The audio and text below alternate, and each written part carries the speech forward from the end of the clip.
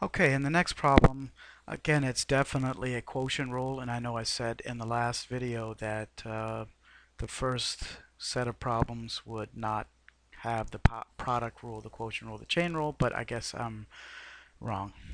So here is a quotient rule, and there's not a whole lot that can be done, or there not anything that can be done to simplify before we start. So we just get started on the derivative. So we say f prime of x is low, which is 3x minus 1, d high, so the derivative of the numerator is just 1, minus high, which is x plus 2, d low, which is 3, and that all over 3x minus 1 quantity squared. Okay, so all the differentiation is finished here.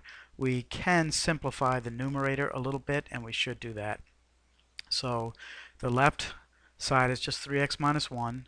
The right side is going to be minus 3x and minus 6.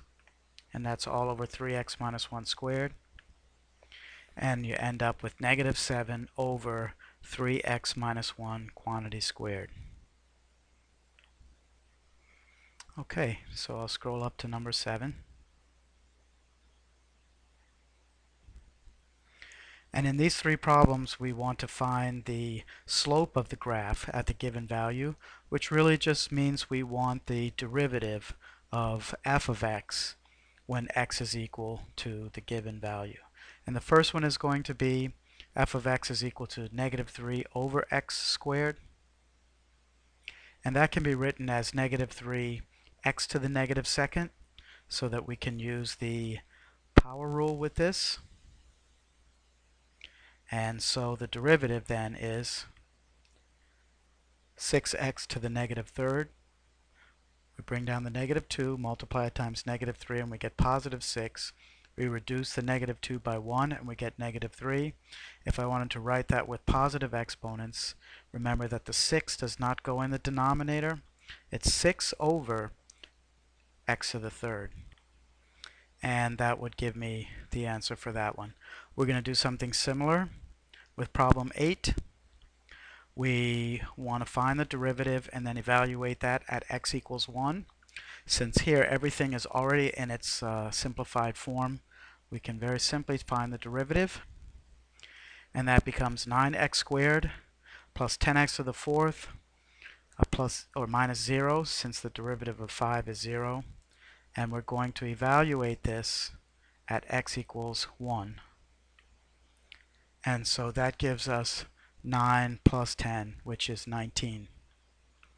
And that's our final answer there. Now I just realized that in problem 7, I found the derivative, but I didn't evaluate it at x equals 2. So I really need to do that at this point here. And so f prime of 2 is 6 over 2 to the third, which is 6 over 8, which comes out to be 3 over 4. And that rather is the final answer for that. Now we'll go on to do the same thing for number 9. Now with number 9, you have 2 times the quantity 3x plus 1 squared. That really should be expanded out. It might make things a little bit easier.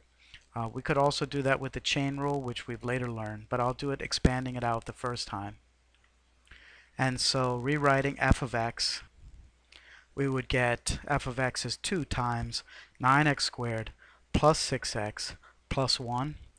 And if I wanted to distribute the 2, we'd have 18x squared plus 12x plus 2. Now it may have been easier to find this using the chain rule in the end, and maybe I'll do it that way as well. But for now we can find the derivative of that polynomial. It's going to be 2 times 18, which is 36, 36x that is, plus 12. Then evaluating that at 1, we would get 36 times 1, which is 36 plus 12 is 48, and that's the final answer. Now I'm going to do that using the chain rule without doing any simplification first. And so I would say the derivative is, bring down the 2, multiply by 2, I get 4, leave the inside alone, which is 3x plus 1, times the inside, which is 3, times the derivative of the inside, and it will give the